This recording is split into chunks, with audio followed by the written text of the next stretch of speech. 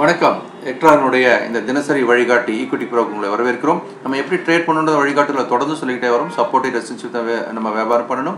ரெசிஸ்டன்ஸை உடைக்கும் போது நம்ம பை அண்ட் செல் பண்ணலாம். அதுக்கப்புறம் கீழே இருக்கும்போது சப்போர்ட்டை கூட யூஸ் பண்ணி பை அண்ட் செல் பண்ணலாம்.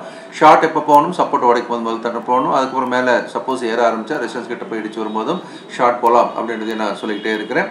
அதே மாதிரி ஒரு கேப் அப் கேப் டவுன் எப்படி சமாளிக்கணும்னு சொல்லியிருக்கிறேன். கேப் அப் ஆகும்போது கொஞ்சம் வெயிட் பண்ணணும். அதன் பிறகு ஒரு ½ hour 1 hour கூட வெயிட் பண்ணலாம். சப்போர்ட் ரெசிஸ்டன்ஸை வந்து ஹை லோ எடுக்கணும்.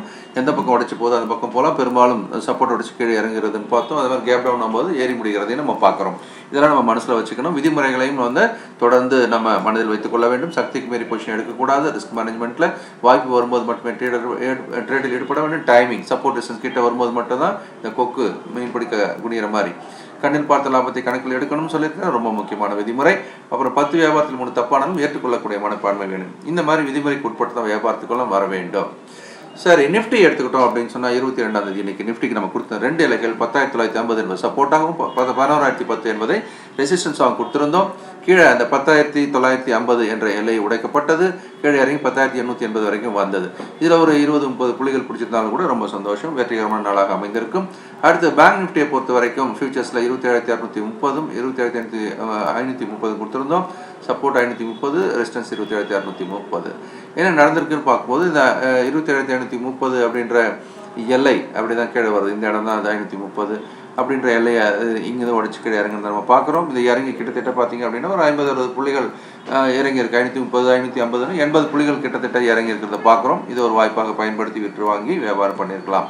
எஸ்எல் டெக் பொறுத்த வரைக்கும் நம்ம 970 ரெசிஸ்டன்ஸ் ஆகும், 961 என்பதை சப்போர்ட்டாக கொடுத்துருந்தோம். என்ன நடந்திருக்குன்னு பார்க்கலாம். இது கீழே இந்த 961 என்ற எல்லைக்கு கீழாக துவங்கி அப்புறம் மெல்ல மெல்ல மெல்ல இறங்கியாச்சு பார்த்தோம். பெரிய இறக்கம் தான் இல்லையா? அது 937, 936 ஆஃப் வரைக்கும் கூட இந்த இடத்துல இறங்கிறது பார்க்குறோம். இங்கேருந்து பெரிய இறக்கம். இதில் வந்து நம்ம ஒரு 7 ரூபா பிடிச்சிருந்தா கூட ரொம்ப நல்லது. 700 லாட் சைஸ் இல்லையா? 5,000 ரூபாய் என்பது நம்ம இதை எடுக்கக்கூடிய வாய்ப்பாக பார்க்குறோம். அடுத்து கேஷ் செக்மெண்ட்டை நுழையும் போது டெக் மகேந்திரா வந்து 718, 710 2 இலைகளை கொடுத்துருக்கோம். Support 710, resistance 718. So tech Mahindra என்ன நடந்திருக்குன்னு பார்க்கலாம். 710 என்ற இலையை உடைச்சு கீழ் நோக்கி இறங்கியிருக்கிறத பார்க்குறோம். 701 வரைக்கும் வந்திருக்கிறது. விற்று வாங்குவதற்கான ஒரு நல்ல வாய்ப்பு. அது கீழே இருந்து திரும்பும் போது சப்போர்ட் உடைச்சு இப்படி திரும்பினா வலிமையாக ஏறுன்றதையும் நம்ம தொடர்ந்து சொல்லிக்கிட்டே வரோம் இல்லையா? அந்த மாதிரி ஒரு ஜாக்பாட் பை கூட இங்கே நடந்திருக்கிறது நம்ம பார்க்குறோம். அடுத்து ஆக்சிஸ் பேங்க் வந்து சப்போர்ட் 657 ஆகும், ரெசிஸ்டன்ஸ் 664 ஆகும் கொடுத்துருக்குறோம். ஸோ என்ன நடந்திருக்கு அப்படின்னு பார்க்கலாம். 657 என்ற இந்த கீழலை அப்படின்றத உடைச்சது தான் இருக்குது. ஆனால் வித்தியாசம் என்ன? Gap down. ஸோ கேப் டவுனாக என்ன பண்ணணும்னு சொல்லியிருக்கிறேன், வெயிட் பண்ணுங்கன்னு சொல்கிறேன். ஸோ ½ hour 1 hour கூட வெயிட் பண்ணலாம். வெயிட் பண்ணிவிட்டு இந்த இடம் சப்போர்ட் ஜோன் ஆகிடுச்சு, இங்கே ரெசிஸ்டன்ஸ் ஆகிடுச்சு. அப்போது கேப் டவுன் ஆகும்போது ஏறி முடிவதற்கான வாய்ப்பு நிறைய இருக்குன்னு சொன்னேன் இல்லையா? அந்த மாதிரி நம்ம இந்த இடத்துல ஒரு 656, 657 வாங்கியிருந்தாங்க. மேலே 663 அப்படின்னு சொல்லிட்டு இங்கே 5-6 ரூபா லாபத்தை எடுப்பதற்கான ஒரு வாய்ப்பு. கேப் டவுனை வாங்கி விற்க வேண்டும் அப்படின்றதுக்கான நல்ல எடுத்துக்காட்டு அதை பார்க்குறோம்.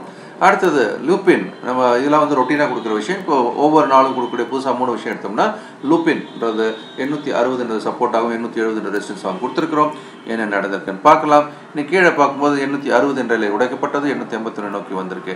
இப்போ விற்று வாங்குவதற்கான ஒரு நல்ல வாய்ப்பை இந்த இடத்துல நம்ம பார்க்குறோம். ஒரு நாளைக்கு ஒரு ட்ரேட் பண்ணால் கூட போதும். அதோட வெற்றிகரமான தொடர் கூட நிப்பாட்டிக்கலாம். அடுத்து பஜாஜ் ஃபைனான்ஸ் அப்படின்றது வந்து 2,605 இந்த ரெசிஸ்டன்ஸ் ஆகும், 2,780 சப்போர்ட்டாக கொடுத்துருக்குறோம். என்ன நடந்திருக்குன்னு பார்க்கலாம்.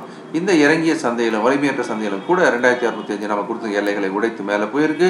திரும்ப இறங்கி அப்போ வாங்கலையா இப்போயாவது வாங்குங்கன்னு சொல்லிட்டு ஒரு தடவை உட்காந்து எழுந்து வாங்குறதுக்கு வாய்ப்பும் மேலே 2,635 வரைக்கும் ஏறி எடுத்து பார்க்குறோம். இது பிரமாதமான நல்ல ஒரு ஏற்றம் இல்லையா? 605லேருந்து 15, 25, 30 ரூபாய் ஏற்றம் என்பது மிகப்பெரிய ஏற்றம் என்பதை நம்ம பார்க்குறோம். அடுத்து ஆர்பிஎல் பேங்க் நம்ம சப்போர்ட்டாக 574, ரெசிஸ்டன்ஸ் 581 கொடுத்துருக்குறோம். என்ன நடந்திருக்குன்னு பார்க்கலாம். ஸோ ஆர்பிஎல் பேங்கை பொறுத்த வரைக்கும் நம்ம கொடுத்துருந்த இந்த மேல் எல்லை 580 அப்படின்னு நம்ம கொடுத்தோம். 581 மேல் எல்லை உடைச்சி மிக வலிமையாக 588 வரைக்கும் ஏறிக்கிறத பார்க்குறோம். கிட்டத்தட்ட 7-8 ரூபாய் ஏறி இருக்கு. நம்ம ஒரு 4-5 ரூபா பிடிச்சிருந்தா கூட ரொம்ப சந்தோஷம். அதே நேரம் கண்ணில் பார்த்த லாபத்தை கணக்கில் எடுக்க வேண்டும். விட்டுருந்தா கீழே வந்தாச்சு. வந்தது மட்டுமல்ல, கீழே சப்போர்ட்டையும் உடைச்சது.